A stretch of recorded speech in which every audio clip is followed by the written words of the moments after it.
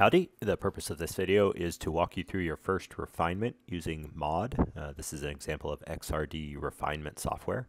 I'm going to assume you've already seen the getting up and running video, so you kind of know how to load in data. We'll kind of go a little bit faster in that area. But really here we're going to walk through step by step how you do the refinement process. So if you haven't yet, go ahead and download MAUD, the software we're using to do the refinement. Obtain the X-ray spectra you want to use. In this case, I'll be working through an example using a quartz reference standard. Whoops. And then obtain the initial SIF file, the first guess of the material you're trying to refine for. Really, the purpose here is to kind of show you all the basic steps.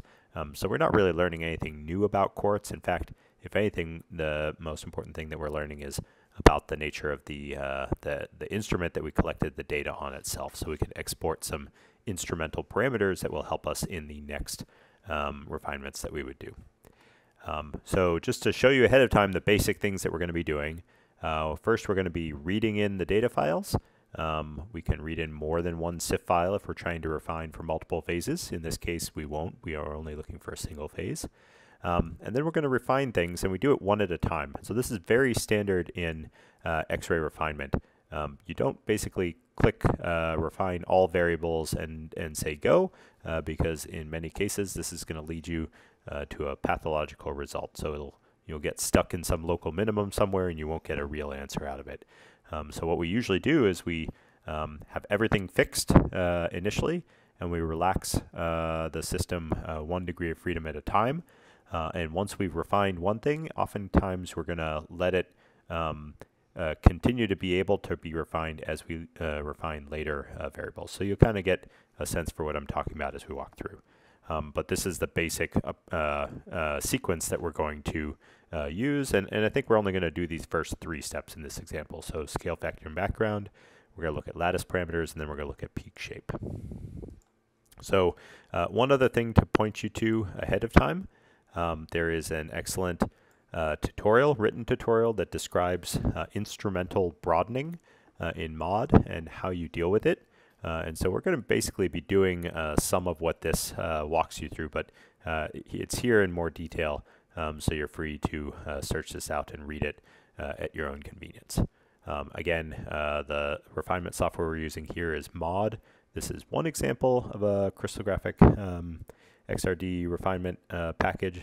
There are a number. There are a lot of commercial packages. There are a few big ones that were developed by labs. So GSAS and FullProf are used in many, many research groups. We're using MAUD because it's pretty accessible. It's pretty easy to pick up. It's free. It works on PCs and Macs very well. Again, the SIF files can be found at the Crystallographic Open Database. The one that we're going to be using in this quartz, I did a quick search just for the word quartz, and the file that I'm using in this example is 1011097, so you can go ahead and download that as well. So the first thing is to open up MAUD. We can do this. And I guess I had already read in the data. We can start over just to make sure. Yep, remove. Just to make sure we're all on the same page. I don't need this anymore. I do need wherever I have stored my data file. So I'm working with, again, quartz. It has to be converted to a version that MAUD reads. And because MAUD is easy for certain things, we can just drag and drop, and here's our data good to go. The next thing we do is go to phases, open up the SIF file, and bring in the quartz SIF file that we're planning on working on. When I do this in Windows version, it pops up this window. I select the phase I'm interested in, I hit choose, and it's brought it in. And I can go ahead and calculate, and I see that there are peaks that align calculated peaks. That's what these, oops, reset scale.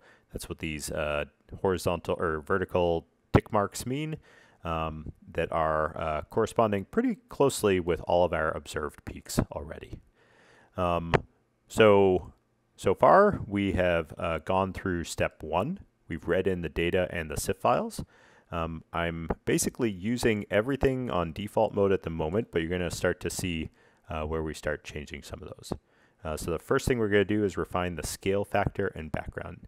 So I do want to point out that the way that MAUD works is that you have this giant tree of variables down here, and they're either set to be fixed or refined. And so anything that is fixed, if I hit a refinement cycle, so that's using this button up here, then that number is not going to change. But if I change something to refined, then when I hit this, internally the software basically is trying to reduce the total residuals between an observed data point and a calculated or a modeled intensity at a particular angle. And it does this over the whole spectrum simultaneously. So it's taking the sum of all of these residuals and it's trying to minimize that. And it's trying to minimize it by changing different variable parameters in the model. And this is not the first one I want to change. I'm going to set that back to fixed. So I can, in MAUD, you can kind of go about things a couple different ways. I'll show you an example. The first thing we want to do is refine the scale parameter and the background. And so I could come under here. This light bulb is the wizard, and they're kind of a bunch of things packaged for you. And I could say background and scale parameters and hit go. And I see that the background has already shifted up, so it's closer to the background. And the scale has also shifted up, so my peak intensities are somewhat closer to the observed peaks. Or I could have found where that particular variable is hidden in this tree. And the issue with this is just that sometimes it's difficult to find in MAUD where the particular parameters are that you're looking for. So this is one of what I think one of the downsides of MAUD is that they're all just kind of here. We can find them in different places as well. But as an example, if I close everything, so if I look under sample X, that's the sample data set that I'm working with, and I open up, not layer 1, but data file set X, then the background function in this case is a function that's given that has 3 parameters, and I can see now that these 3 have been set to refined. So if I click the refine button, this sometimes looks like a hammer, sometimes looks like a little cash register. Anything that is set to refine could change a little bit. So I'm going to go ahead and hit go. These things, the values did not change. I guess it already converged pretty well initially. One thing that we see in this particular data set is that the background has a large peak out here at 10. This could be due to a couple reasons. It could be due to the presence of an amorphous sample holder. It could be some kind of instrumental effect, but this is not what I'm trying to fit for. And you can see that if we zoom in here, the background, because there's only 3 parameters, it's really struggling to fit this observed data set out here.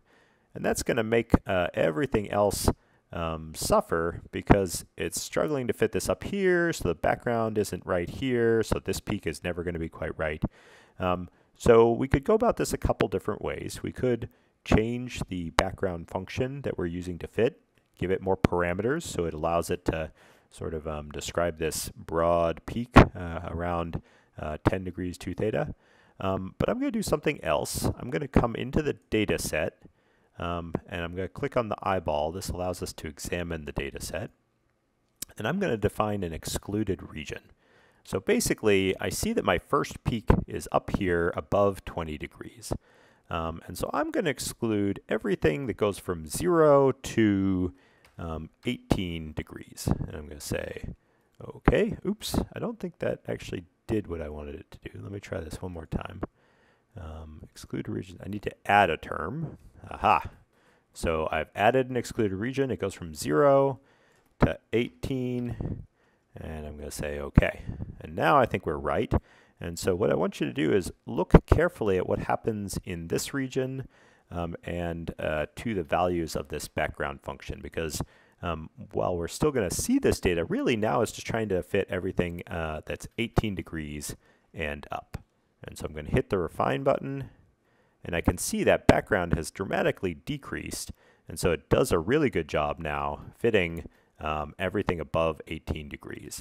And I can refine it again if I wanted to, and these values did indeed change. So even though we see something out here that doesn't do a good job of fitting it all, we don't care about that because that's not being calculated in the residuals. So only everything at 18 degrees and above is actually being calculated. Okay, so how are we doing? There are a couple ways to check how you're doing.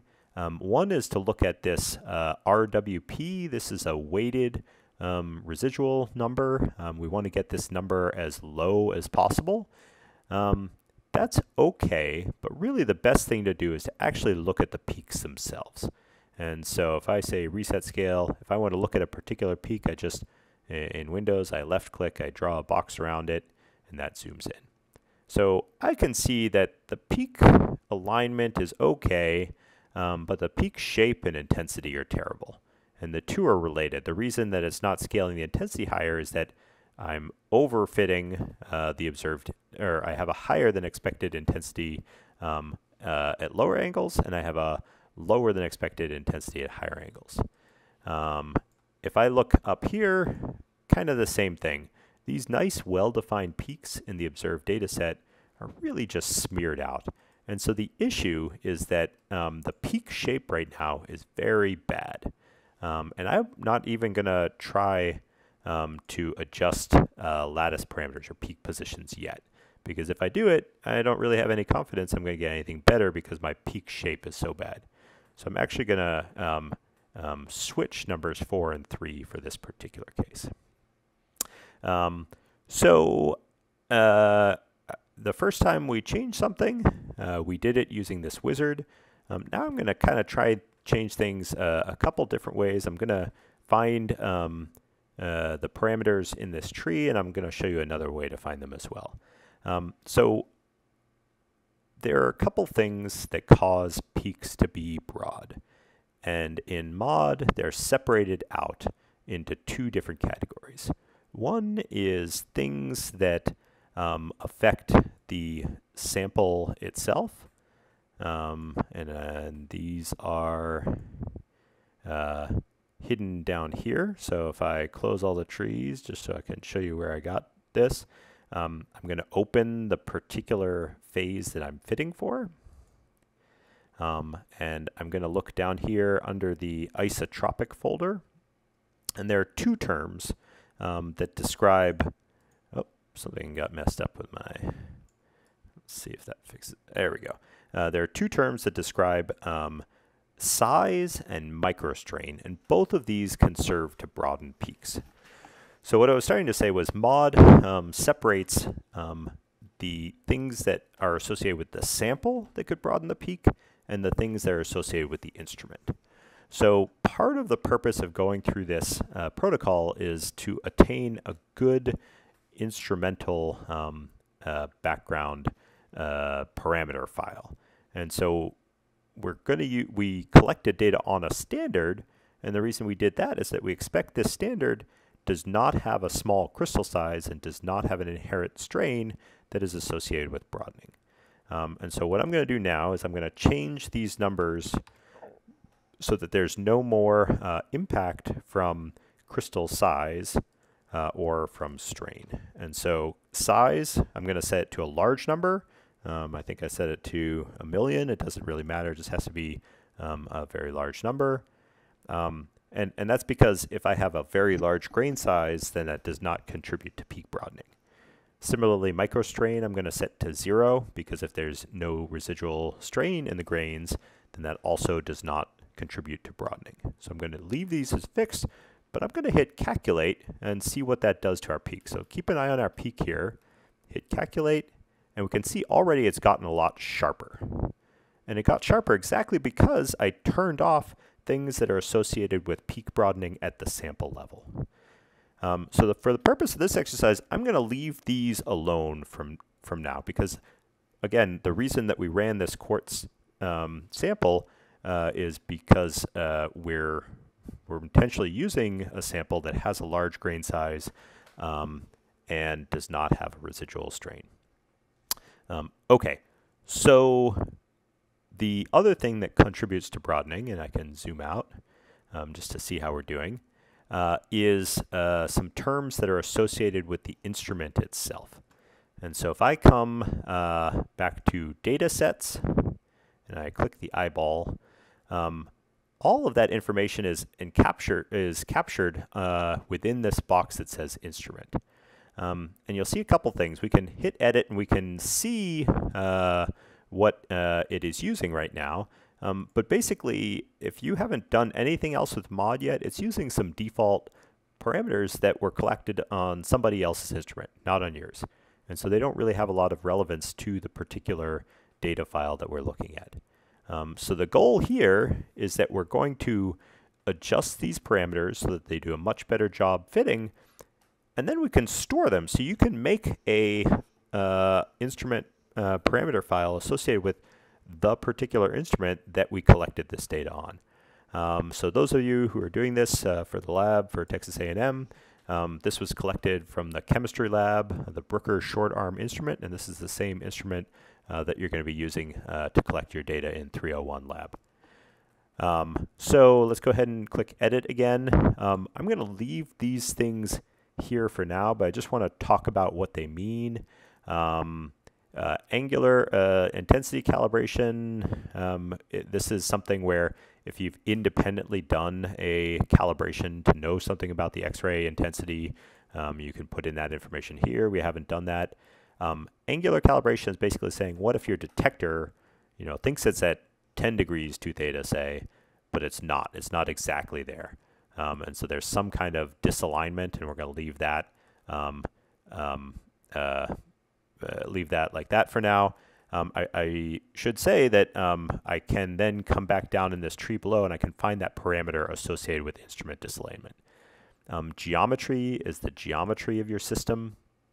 So most powder diffraction instruments use a standard Bragg-Brentano geometry. We're going to leave that as it is. We have a theta 2 theta system. This again is talking about kind of geometric effects. X-ray tube is the default standard, and this is assuming that you have a standard X-ray cube, and most of them are made with copper, and so the X-ray radiation is the K-alpha wavelength of copper. Now, this is a good point to come back here, say, okay, and point out the fact that all of our peaks actually have a large tick mark and a small tick mark. And that's because copper K-alpha is not a single wavelength. It's actually two very closely spaced wavelengths, K-alpha 1 and K-alpha 2.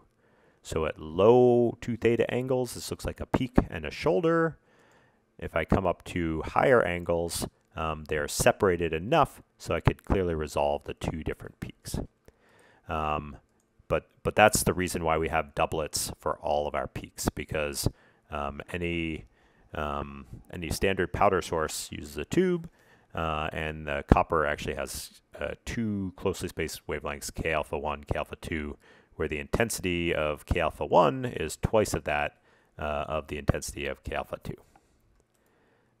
Reset scale. So let me come back here where we were before. We were looking at our diffraction instrument. We came down to source. Detector doesn't really matter. I think we're going to leave it as scintillation detector for now. But this is the important thing. Instrument broadening. There are a number of different functions that we can use to describe a peak. And usually we use what's called a pseudo-voigt, which is a combination of a Lorentzian peak and a Gaussian peak. And there are a couple different parameters that we can fit for that describe that function. And if I open up under options, I can see what they are. And so there are asymmetry parameters. There are parameters that talk about basically the full width, the width of the peak. So this is half width at half max. There's a Gaussianity parameter, so how Gaussian versus how Lorentzian is the peak. And then there are a bunch of different broadening terms. So if we look at these, we can see that there are already values loaded up in here for a lot of these things. And that's because MAUD comes with some default parameters that are basically from some system somewhere that don't have any relevance to our system. So we're going to reset these, and then we're going to start to refine them ultimately. So I want to walk you through asymmetry value 0. We're going to set to be 500. Value 1 we're going to say is 0. So it turns out that large values mean not asymmetric. And if you start out with a 0 here, then it has trouble refining further beyond that point because there's the function has a discontinuity near the origin.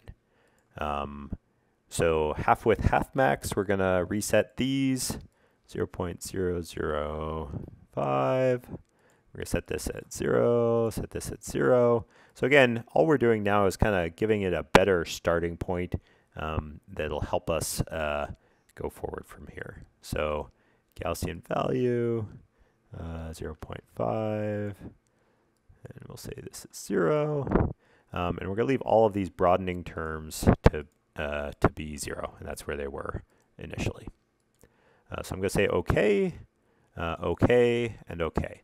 And so I've changed the parameters that are describing these peaks, but I haven't recalculated yet. So if we look at one particular peak, so I'm looking at this one down by 21 degrees, and I hit the calculate button, we can see again there's been a sharp change in the peak. It has dramatically gotten sharper. And if I look out here, I say the same thing at high angles. And so now I can start to see that actually my peak alignment is not so good. And I can see that now because I have sharper peaks. So this is a pretty good first guess. It's absolutely not perfect, but it is going to allow us to kind of go through the sequence the way we wanted to. So at this point, we're going to step back and refine these lattice parameters, and then we're going to go further on the peak shape refinement. I should point out that everything that we changed up there you can find somewhere down here. Sometimes it just takes a little bit of time. So the lattice parameters, the things we're going to change next, are again hidden underneath the phase. So there's the cell length A and length C. There are no angles, alpha, beta, gamma, to refine because this is a hexagonal cell. So the angles are fixed. There's nothing that we can refine there. Isotropic, this is what we changed before. Atomic structure, this is basically where are the silicon atoms, what is the occupancy, all of these kind of things. The information that we just changed should be underneath data file set and here under diffraction instruments. So you can see there's a folder Cagliotti PV. These are the values that we typed in before. So you can always come here and type it in by hand as well. That's equally valid. Everything is fixed. So the first thing that I want to do was come back and set the lattice parameter A and C to be refined. And from here on out, we're going to do everything by hand. So we're going to tell things to refine here. And keep in mind that we're still refining our initial scale factor and background. And this is a common thing. Again, once you've refined something and it's gotten to a good point, you keep it under the refined status so that it can improve a little bit. So for example, when I change the lattice parameters, that's going to let the background get a little bit better as well. So if I want to change a parameter and then I want to refine it, I can click the cache register up here. I want you, in this case, to keep an eye on this RWP value and see what happens after we run through some refinements, and it has decreased dramatically. So we went from about 45 to 20, and that's because our peaks are starting to align a lot better. And so we're doing pretty well. We're getting a lot better. If I look at the difference curve, I can still see there's always a difference associated with each of these peaks. So we're not done yet, but we're doing pretty well. There's nothing that is systematically off. The one thing that I haven't relaxed yet that I probably should is this instrument disalignment parameter. And again, this is just if there's an offset on the detector scale. So I'm going to set that to refined and go again. And again, that doesn't have a big impact here at all. Our RWP got down a little bit smaller, but nothing too significant. So what have we done so far? We refined the scale factor and background, and that keeps getting better each time. We refined the lattice parameters. And so if we look at all of our peaks, we're pretty happy with the alignments. But the thing that we haven't done yet is we haven't gotten these peak shapes quite right. And this is easiest to see if you look at something like this guy maybe. There's some intensity out here we don't do. This one actually is a little bit too broad. So the observed peak actually has a well-defined second peak here. The model peak is just a shoulder, and I'm a little bit too broad down here.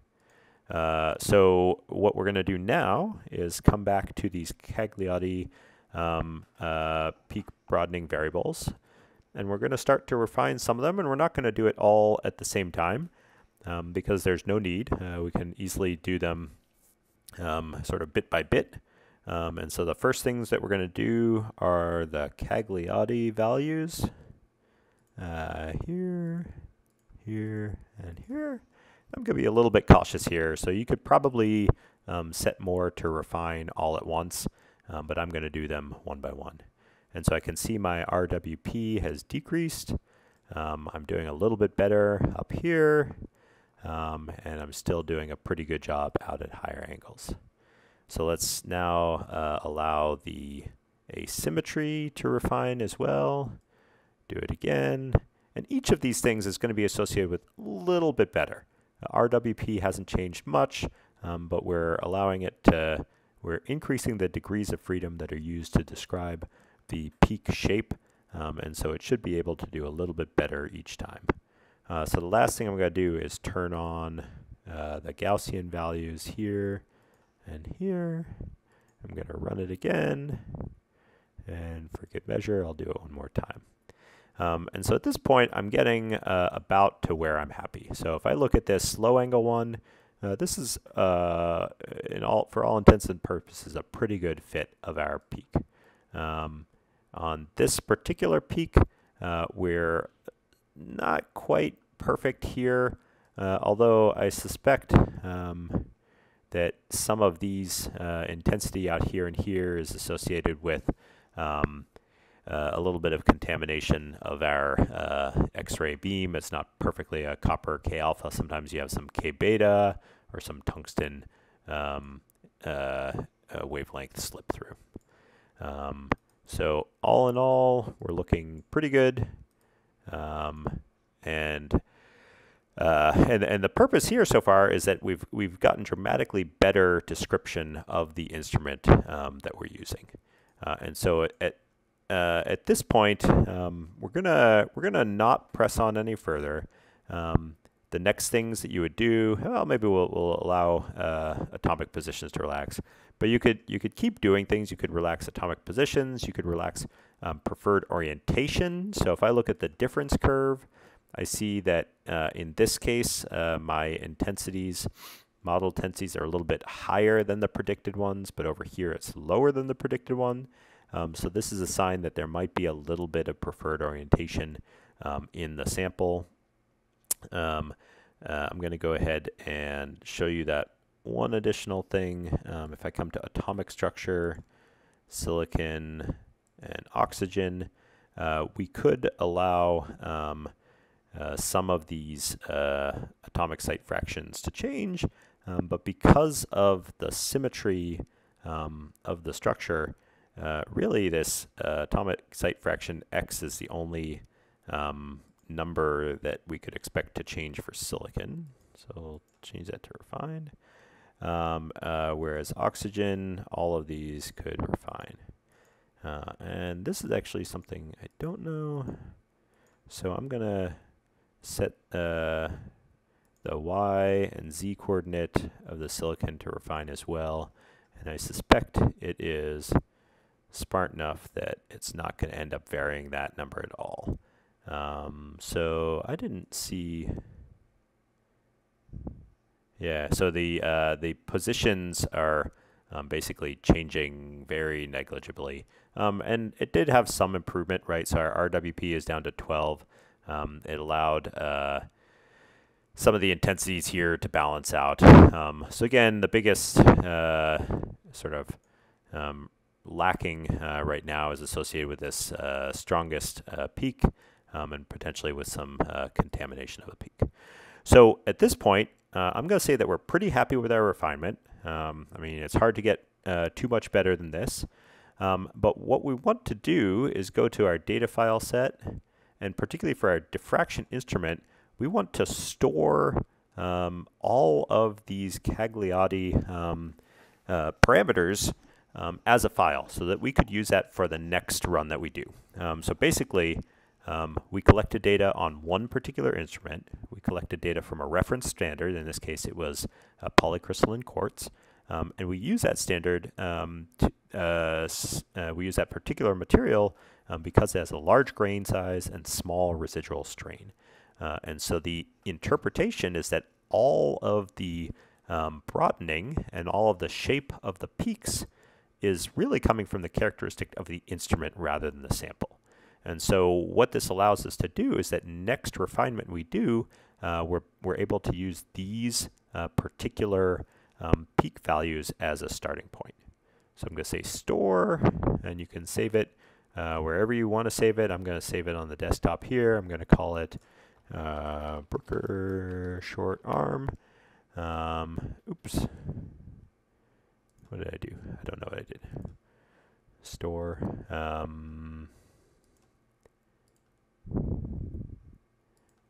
Okay.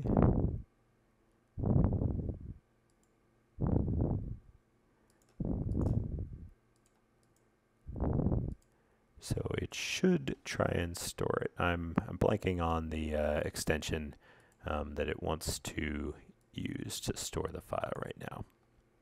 And somehow,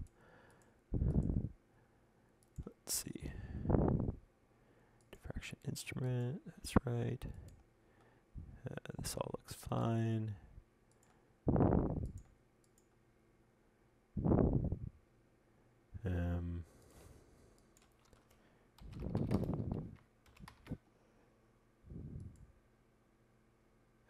Okay, well, so it's saved a file, and again, it gave it no extension at all. So I'm gonna have to look up what the extension it's looking for is. I think it's something like .mdb, but that's something that we can do.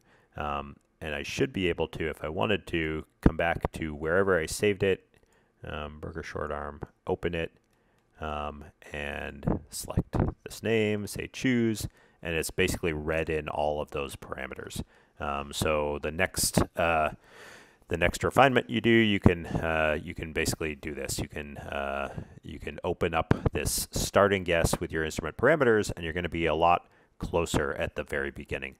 And depending on what you're doing, you know, in the sample you're looking at, you might turn off all of those instrument.